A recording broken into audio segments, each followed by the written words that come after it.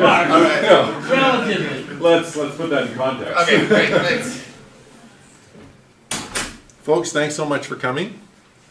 If you didn't know, we're going to talk about Moodle today. And if you did know and you still came, God bless you for doing that, because we're going to talk about Moodle today. I do teach actually part-time at my institution, so I have a strong chance I'm probably going to bore you anyway. All right? So because it's kind of what we do.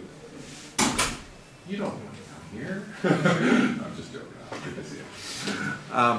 So yeah, we're going to talk about installing and using Moodle. Moodle is, believe it or not, a really worthy option. There are some huge packages in the LMS space, learning management system space, that are lots and lots of good money. I work at a small school that's about 1,100 students, right? So we're not big. We're not the University of Toronto, which is 100,000 students, or U of C, which is 25,000, University of Calgary. But we're 1,000. Well, for me to purchase a commercial LMS would be somewhere in the $30,000 to $40,000 range per. That's the initial cost plus 20% maintenance per year. So, you know, being that we're faith-based and cheap, that changes your equations pretty quickly, right? So you start looking around. Well, the great thing about Moodle is actually a popular, well-used, well-supported piece of open source software. How many times have we ran into open source software projects we say, this is a great solution? Not widely used, not widely supported. Moodle is not that case. About 18% of all universities worldwide use Moodle as their LMS. So that's a pretty good number. In my own local area, there's 28 what we call major public and private institutions in Alberta. All 28 of us use Moodle in some regards. Okay.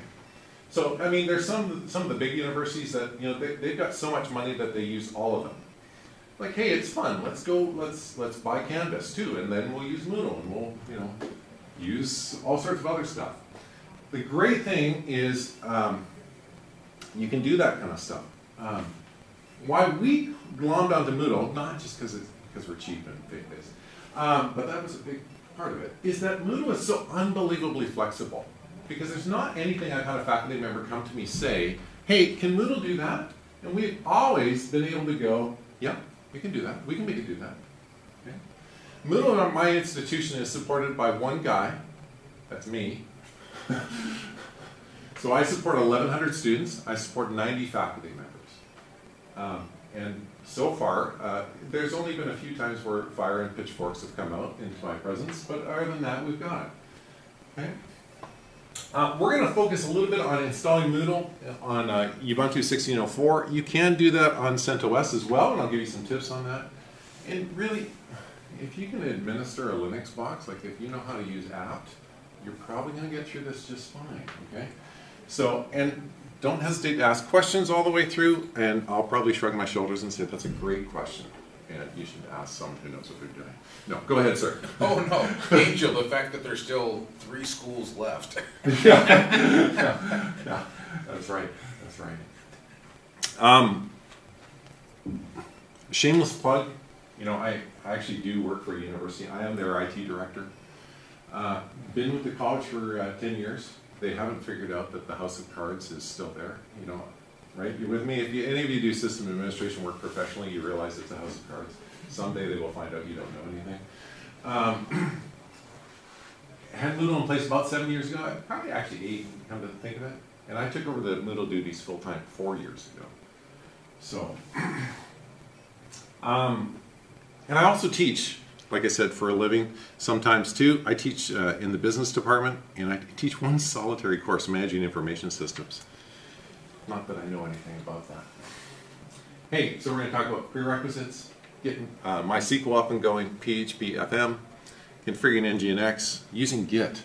Oh, Git is the secret sauce to actually administering Moodle and keeping Moodle up to date. Okay. And then we'll talk a little bit about finishing off those configurations, and then I'll give you some examples of a functioning Moodle site and what it looks like and what you can do with it. So, yeah, there are some prepackaged like ISOs you can pull down with Moodle, but you know, it's not that hard to roll your own. And there's a certain amount of joy from actually getting this thing up and running and knowing it's secure.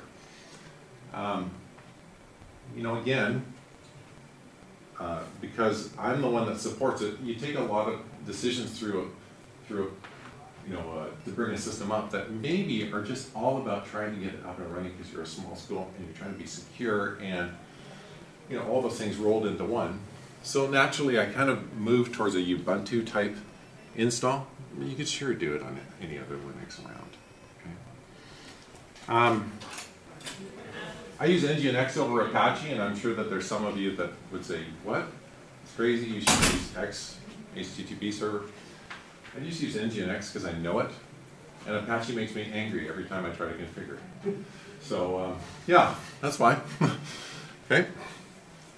And actually, one of the reasons too is if you actually end up using something like Let's Encrypt, the sub-configuration for Nginx is so much easier if you use the Ubuntu packages.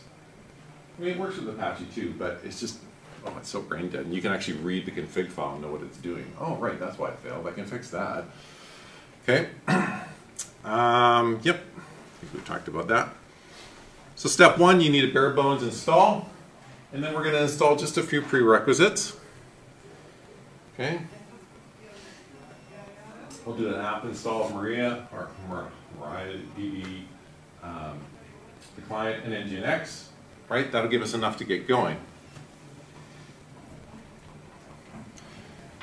Remember, you got to start that stuff right after.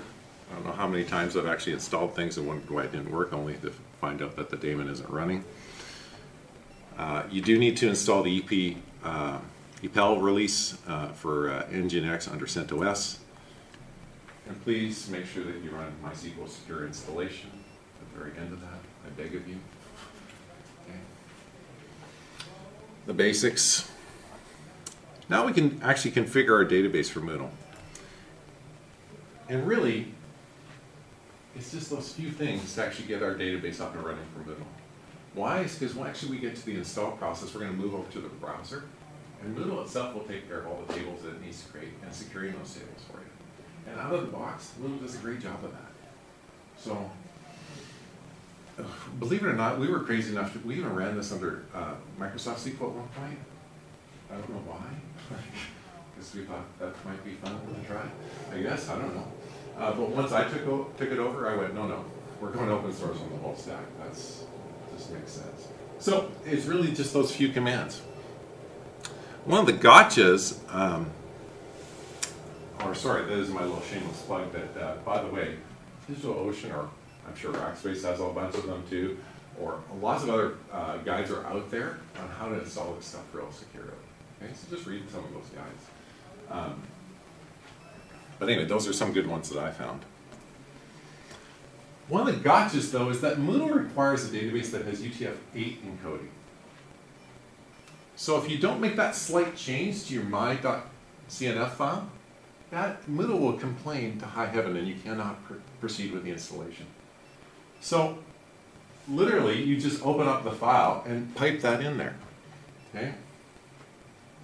And you think, Steve, how did you know how to do this stuff? Moodle actually told me what to put in the my.cnf as I was doing the install, and it failed at a point and said, hey, by the way, could you go put this in and restart the installation? Like, I think they were trying to think of it, of an educator trying to install this on their own. So it just requires a few PHP packages. There's the sudo apt install, right? Do you have this slideshow online somewhere where we can just copy up all that? I promise I'll put it up. I'll put it up, my friend. Yeah. Yeah, just so you guys know, the generally, like a basic LAMP install in like an Ubuntu system or something that will have all that MySQL stuff like in there already, so you don't generally have to worry about it too much, as long as it's got Barracuda support, I believe. Yeah, I just did a Ubuntu install right out of the box. Yep. And the LAMP, it just works. Didn't have it. Believe it or not, didn't have the UTF-8. Huh. Which surprised me, right? Really? Because I thought, isn't that the default now? No, it's not. Weird. That's Not unless they changed something in 1604, I didn't realize. So, right? So yeah, just a few things to install. then you need to actually hop over to this guy, to that file right there. And I think I've got this right here. Oops. And you're looking for this little setting in PHP right there. This is fixed path info. And you need to change it from 1 to 0. This is the default in PHP. Change it, Moodle will start working. Okay? So, it's all about the way that the PHP follows those paths. And the default's 1, of course, but we just need to change it to 0. And you have to do that also in the FPM file as well. So there's that in there as well.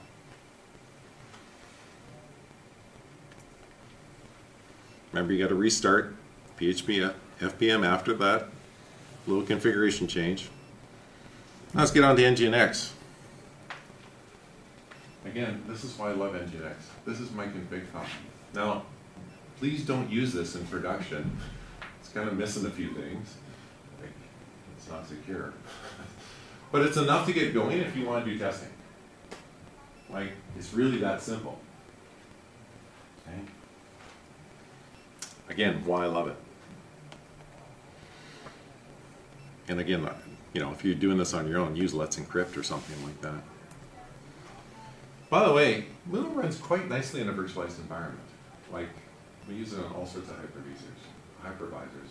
Sorry, only 2 cups of coffee. But we run it on top of Hyper-V. It never complains. Not ever. So. And I run it in VirtualBox for testing purposes and all that kind of stuff. Git. Why I wanted to start this whole thing, right? So, once you've got the Git particulars installed, the great thing about Moodle is that you can manage updates through Git. And because they're great and they post all their code at GitHub, oops, sorry.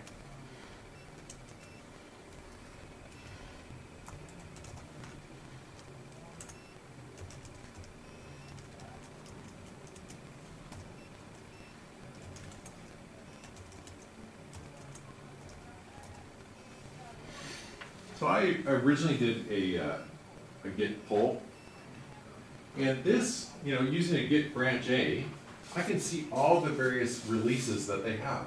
So if I really wanted to go back and install Moodle 2.0, I could.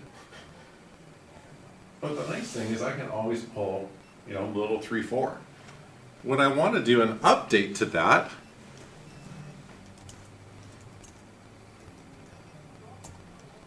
let's do a Git pull.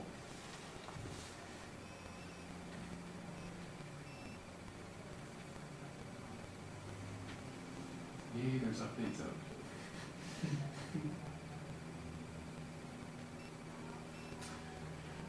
And the fun thing is that, you know, it's going to go, obviously, whatever, you know, this is why we use Git for stuff, right? Because it's actually diffing the patches that needs to apply to the files. And on the next login of Moodle, as me as the administrator, it'll update the database at that point in time. It's pretty quick. This used to be before Git was reliable to do a lot of great stuff.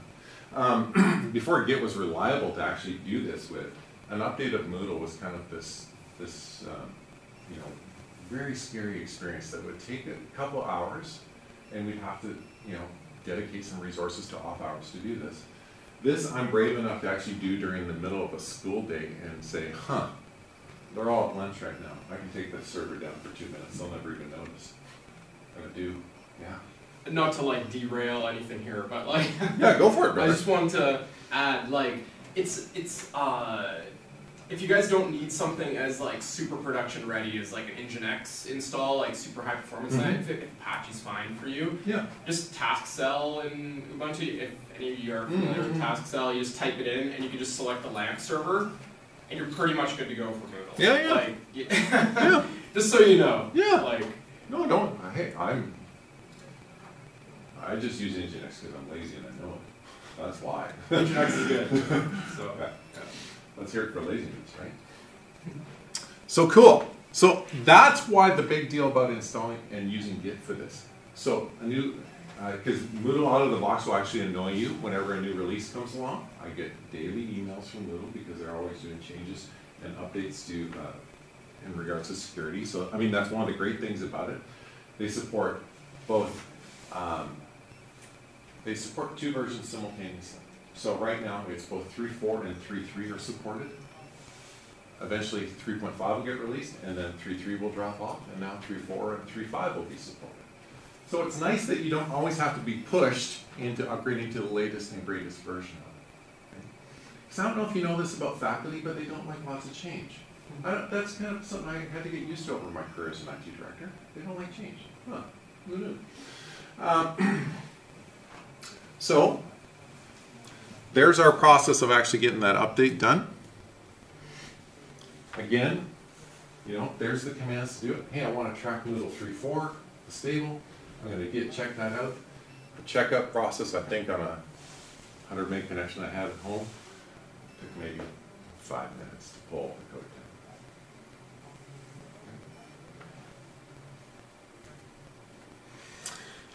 down. Okay, and if I didn't ball things up too badly, I should. Oops. Spoke too soon.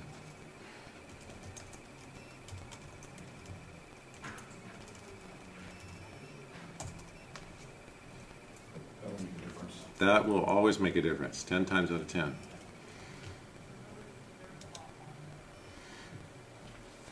So once you've done those steps, Moodle greets you with this. It's like, hey, now let's step through and actually configure it. There's some bit where it says, okay, great, you want it in English. Maybe you're going to want something a little bit more professional than an IP address as your web address, but for now we're going to just take that. Then there's the Moodle directory, obviously where it's going to store its stuff. And then there's this data directory. The data directory is important because Moodle can actually be tasked to actually do automated backups of classes. And you can schedule that, you can either do that manually or you can do it automatically.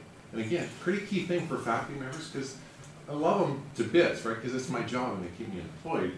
But they do crazy things on occasion, right? So we take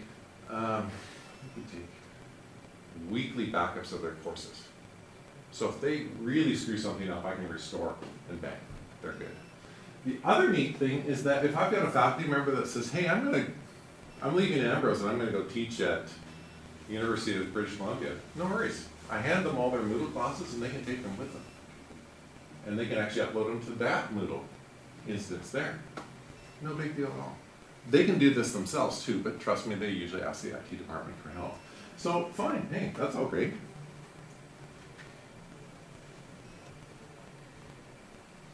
So we confirm those, oh, I didn't, it's not writable. Oh, my bad.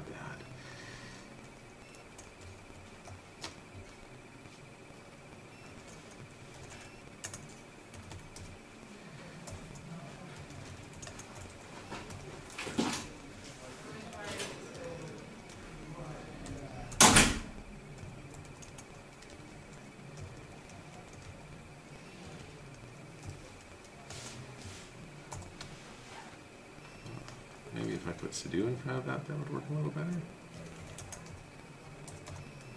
That's what always tell me is my operations are not permitted.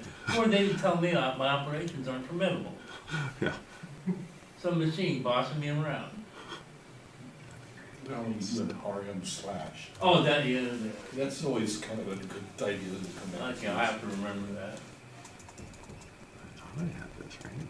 Sometimes I just, power off the computer. Teach it a lesson, Yeah.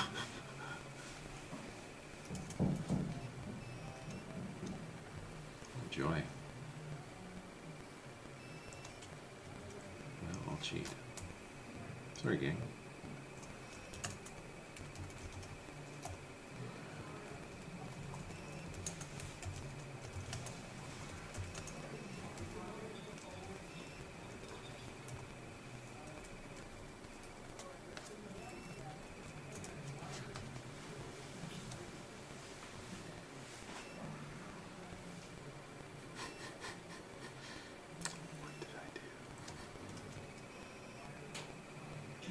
refresh that one screen. I wonder. Yeah, reset. Oh my God. What's your? www.data. www-data. Can you do an ls-al and var www.html?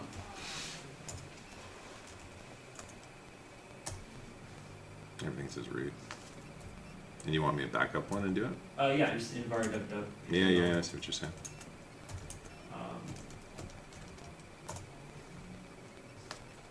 Could you do that, Alice? We'll give the permission flags too. Oh, right. Yeah, thanks.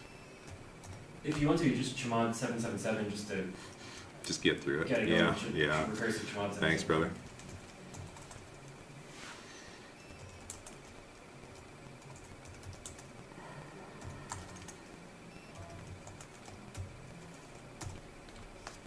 You'd think that might do Maybe it. even the directory above too. I'm not sure if it's a kind Yeah. of like a sibling to this one or. Yeah.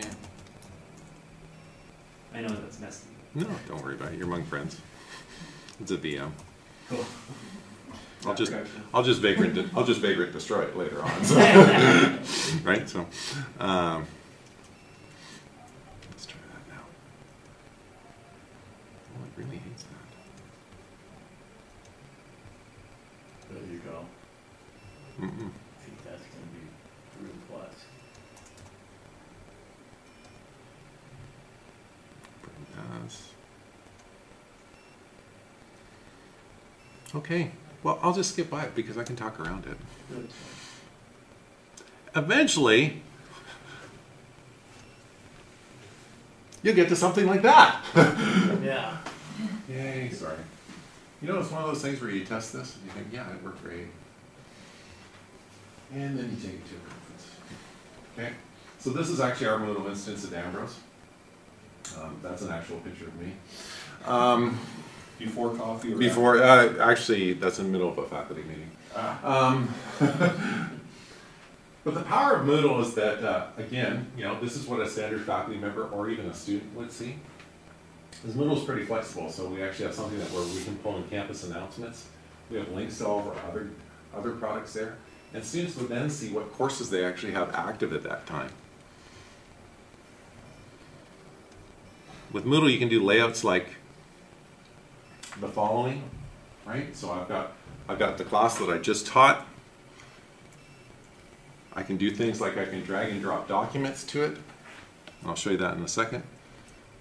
There's a whole bunch of plugins for things like Turnitin, which is that little icon there, which Turnitin actually does anti-plagiarism checking.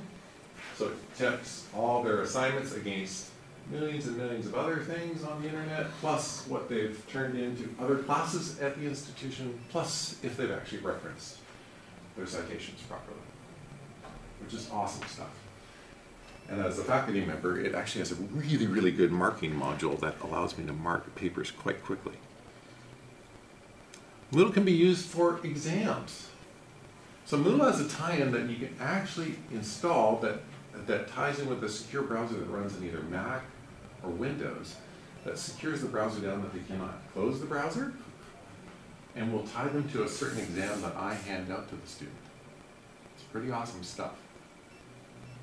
My final for this year, I actually gave them the final through Moodle. Because, you know, they're business students, they said, we don't want to write for 3 hours, it's so hard. Okay, I might grow up. Life is not that hard, but okay, fine. So, I just used Moodle for it. It was great, because then at the end of the exam, I popped it open and started marking the questions that I gave them. Bang, I was done. The rest of my faculty members are marking paper. It takes them forever. I take pictures of myself on Twitter going, I'm done. Okay. So, but if you're backing up only once a week, then if they've turned in their exam, during exam Well, I'm also times- taking files. I'm taking files of. Okay. So you're file capturing system level. as things Yeah. are happening. Oh yeah. There's multiple layers. Must make me.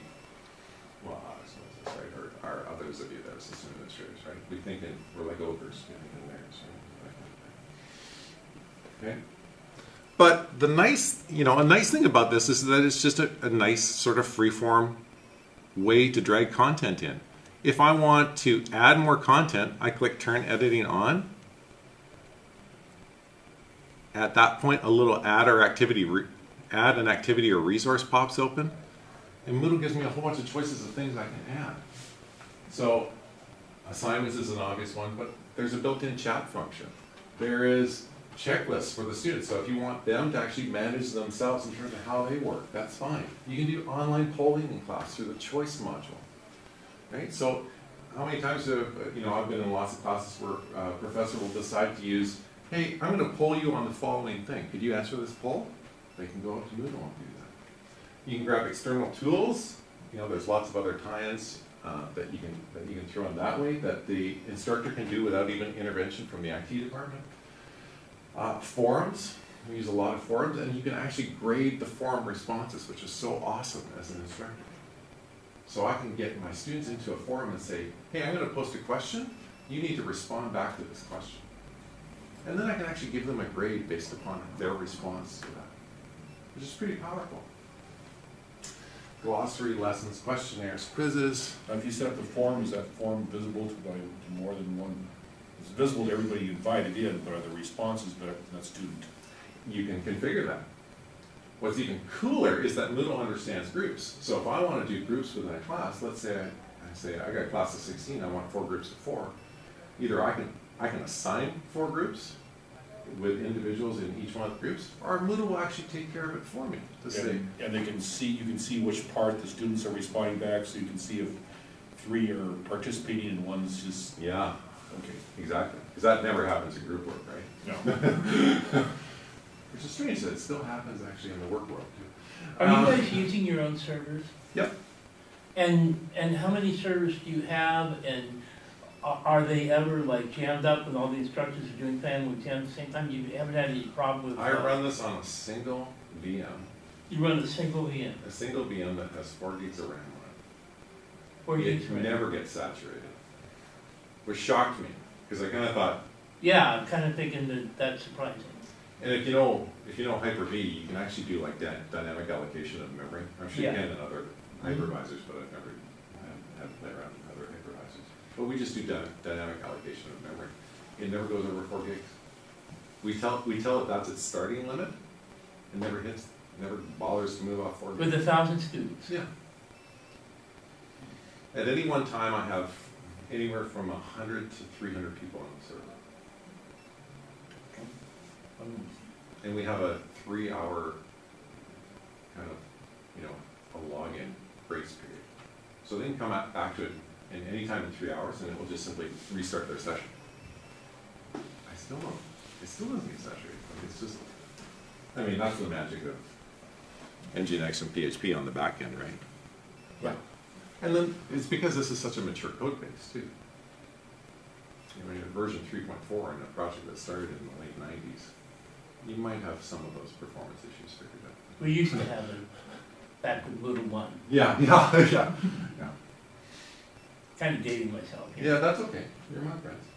I'm in my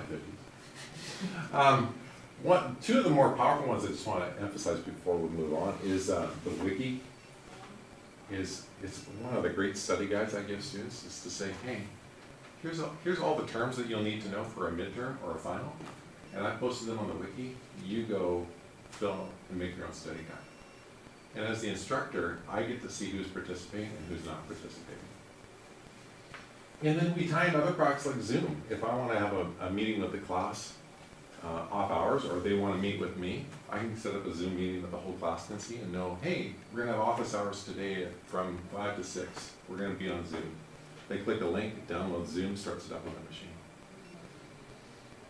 And if you don't know about the magic of Zoom in the open source world, they actually have a Linux client that works awesome. That is simply awesome. Okay? Not like, if you've ever had to go to WebEx and start up their Web 1 and go, oh, it doesn't work in Linux.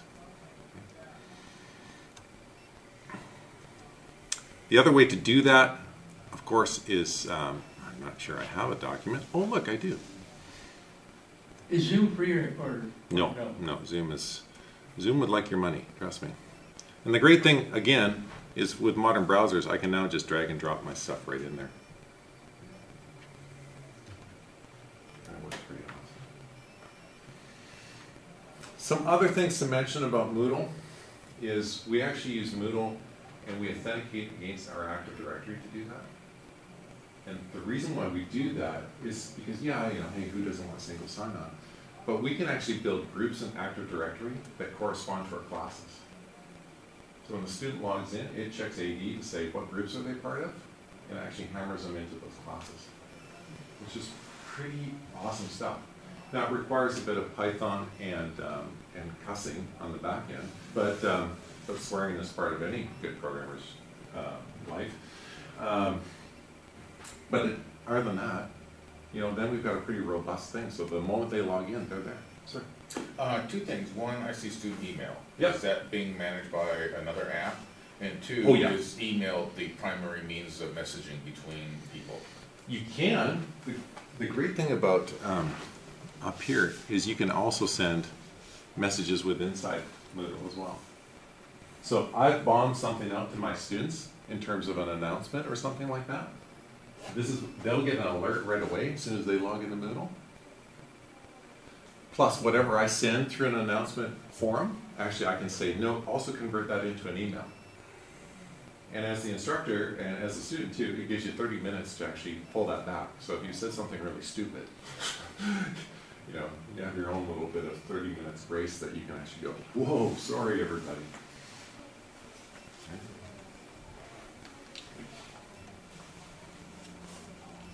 What else were we going to talk about? I can't show you grades. I wish I could, because the grade book is really, really quite awesome. There's, you know, in terms of a faculty member, if they want to pull down their own backups, they can pull down their own backups. They can actually include the user information in there. They can anonymize the user information if they want to. It does things like blind marking. So I've got class material and I want to blind mark it so I don't know who the student is, because we're not biased as professors other than the times that we're biased as professors. And it allows us to get rid of that too. So I think Plagiarism check, is that you're using a service that you're running against? yeah, but there's a couple of open source ones that go and just check open source databases. Okay. The one that we use, turn it in, is about $4 grand a year. So it's not, that's not a lot of money, to be honest with you. And you said you could check work that's turned in for one class against another class. It'll check it across the entire institution. Okay. The reason I'm kind of wondering about this is because I've had where I've written papers for engineering societies, and I'll have the plagiarism alerts pop up because when we're going through, I'm citing in the references in the back, I have 8 references that kind of are the same here as they over here. Of course, references are in the exact same format. Yeah, exactly. You know, so But turn it in is smart enough to actually go, hey, he's put that in quotes, or he's indented that and cited it, or it's a reference. and so, it ignores it. okay. Yeah, those kind of things. When IEEE's tools does isn't smart enough. Yeah, it is smart. Yeah, which is strange for engineers. Right? Yes. The other great thing is that if you want to run a pay site for Moodle, Moodle has tie-ins to PayPal. Moodle has tie-ins to, I think, there's now a Square tie-in as well. So if you wanted to actually charge for content, let's say I want to run my own Moodle server, I could let people create their own accounts, and I could actually start charging for course material that you provide. I mean, it's kind of that soup to nuts thing. It started out with this Australian university student who said, our learning management systems suck, because they were dealing with WebCT. If you had to deal with that, you know what I'm talking about. And slowly but surely, Moodle 1.0 emerged out of that. And here we are today. So, I know I whizzed through that, but really, who wants to talk about Moodle for an hour? You know, nobody wants to talk about Moodle for an hour. Is there anything I can answer for y'all? Yes, sir. Moodle on the cell phone. Moodle on the cell phone. There's an app in the App Store that you can simply just point it at Moodle and it works. It's getting better. That's the best thing I can say about it. And accessibility. Could you address that? I know I get the impression you're Canadian because you keep mentioning Canada. Yeah. And I don't know if the accessibility between the United States and Canada is at parity or there's a difference. Yep, and it's got a ton of accessibility settings that we do and don't use, to be honest with you. So it's the nice part about it is that, you know, for example, we picked a theme that the screen readers would pick up. So that kind of stuff is there. Past that, I don't know if I've ever been asked any more around the accessibility. And before I forget too, it's also international. So if you want to simultaneously offer this interface in Spanish or in French, it will actually do that on the fly per student if you want. You know, it won't convert, obviously it won't convert it, whatever the professor types in, but the interface will then change at least around. Sir. So if somebody didn't, let's say somebody didn't want to do their own server and they just wanted to use some hosting company, like, There's tons of them. what, yeah, I know.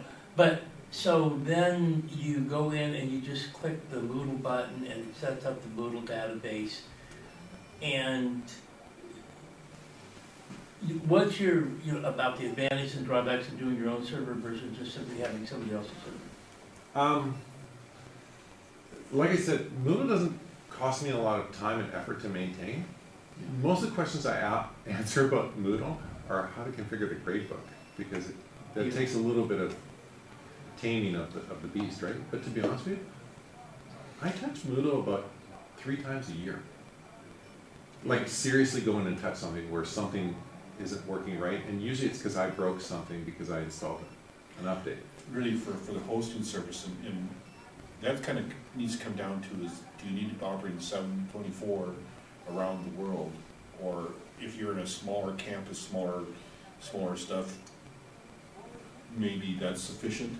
So how you scale out, how big a load you have to be. Because I can see things where I've done where just 3 buildings, the network cable probably runs between those buildings. So you put it on one, if the network goes down to the outside world, you don't really care. I see. So kind of comes down to if you're spread out across, with your school across a lot of stuff, and you're using outside networks, you know, that might be a problem. In the province I'm in, there's a couple companies that offer Moodle hosting. No, sorry, there's one company that offers Moodle hosting to the institutions in Alberta. About half the institutions signed on, the other half run their own.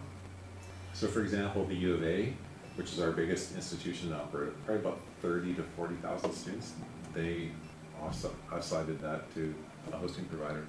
It's fine. University of Lethbridge, which would be around maybe 10,000, decided, yeah, forget it, we're going to run our own. So they run their own.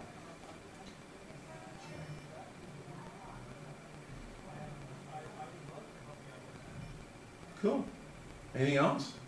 You want to talk about Canada? No, just. So, what are your thoughts, or have you run courses online versus like in person? Does Moodle adapt for your needs and that kind of scenario? I think that's what we liked about it so much, is because we could plug anything into it. Like that's where Zoom kind of got its start. Mm-hmm. So about 5% of our catalog right now is just pure online. Okay. So and it depends. You'll hear professors start to talk about either synchronous or asynchronous type stuff. And we do a lot with 50-somethings going back for education because we offer master's level programming, and that's all asynchronous stuff. Yeah. Because it fits their work schedule, and I get that.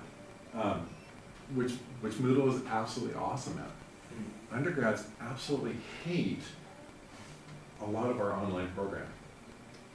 Have you tied into why or what they're? Because they want to be in front of somebody. Yeah. They are looking for the experience. Okay. The 50-something says, I want a degree. They have to explain about being in front of somebody. Yeah, I gotta get out of here, right? You know, I gotta go make some money. But that being said, what they do appreciate, at least our undergrads appreciate, is the interactivity. What our undergrads wish that we would do is actually record every single lecture and post it to Moodle. What our faculty are afraid of is that we'll post every lecture to Moodle and then the undergrads won't come to class. But we found that in classes that we do post the lectures to Moodle, they still come anyway. Sure, they watch YouTube videos in the back, but that's fine. Whatever. No. But they at least come. They at least come. And we've got, sorry, And we've got some faculty members that really do something that I find interesting with Moodle is that they will record their lecture before class and use the class time as discussion time about the lecture. And they use Moodle for that, which I think is an awesome way to do that. Make that class time more, hey, what do you think? Because what I try to do as an instructor when I teach is I care about what they think about what they're learning. Because they have to go operationalize it. I can say, here's a whole bunch of terms, boringly in my class we talk about normalization of databases and things like that, right? And I'm like, well, what does that mean to you? Why is that important? Why is it important that we're moving to the cloud with all of our information systems? Why is that important? How does that matter to you as a business? I want that data rather than having them listen to my thoughts. I was just gonna say, I think it'd be a fantastic reference as well from my recollection of being in school and stuff. The professor's talking, you're madly scribbling down notes, but you're always sort of lagging behind what they're saying. So to be able to go back and actually reference a talk or something would be. Heck, I'm 40 years behind in some of those lectures. I just now understand. Yeah. And where this is helped out the faculty members is that they don't have to reinvent the wheel every year because they carry their courses forward, update the content, and they're off and running again. So, what's your growth in data size, your data set size? Like, do you see it growing year to year? Do you see it drop? I retain, because what I actually end up doing is we'll do, like for example, the winter term just finished 2 weeks ago. So probably in a week I will make the goal backup of that term and I'll haul it off. And I make two, one with students and one without students in it, because invariably we have somebody complain about their grades. But at that point, I keep 5 years rolling. Okay. That data, if I put it all together, to be honest with you, it's maybe 25 gigs. It's 5 years ridiculously data. small. You mean for the whole university? Yeah. 5 years of data? For three, it's about 300, it's about 250 classes per term. 3 terms, 2.5 terms, because their spring terms really small, for 5 years. But that's not with the course content, there's a lot of YouTube stuff. No, it would be linked data. They're just links, Yeah. that's better than YouTube. Yeah. Right? And I keep the student data around for 6 months and then we punt that out. So I keep just raw courses in that. 25 gigs. It's nothing. And it's to the point that I just mount a share on our network and say, if you want a class from your old term, go find it. So, yeah. Technical question, how well does Moodle consume and spit out XML? I don't know if I've ever had to have it consume XML.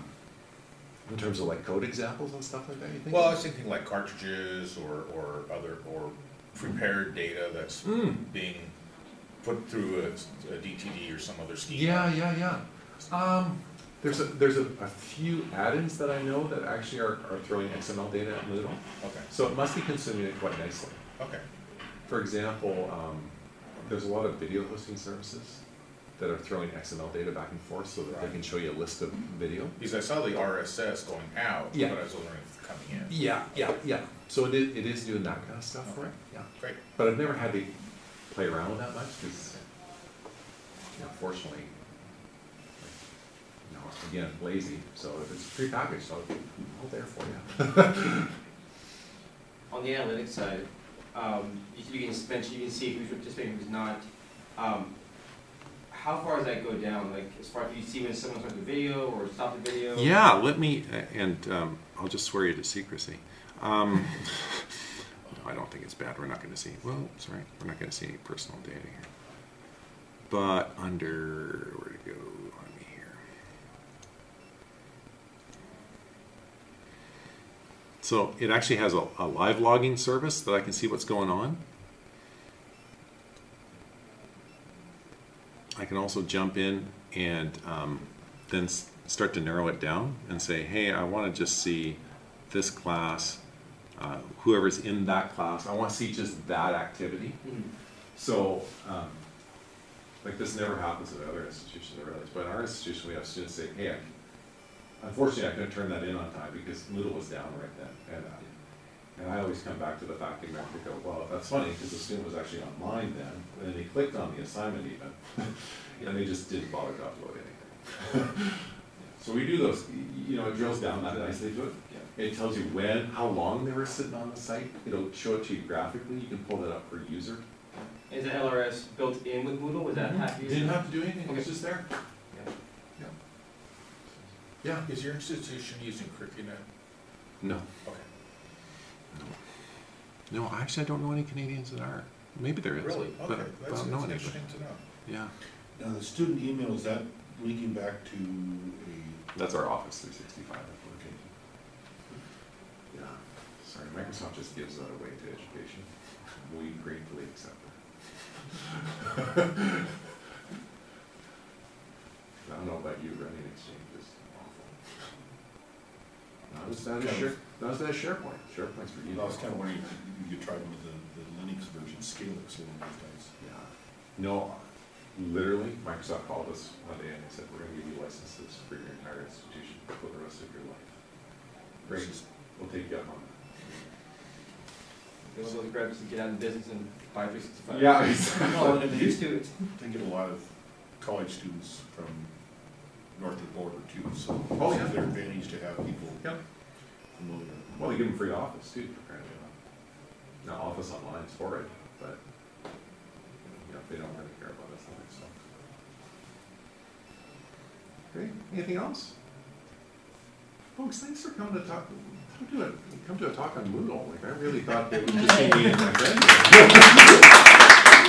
I was supposed to be talk on Noodle. Yeah. Yeah, where's my lunch? I thought you were going to go, I gotta put something on Noodle? Her middle school ran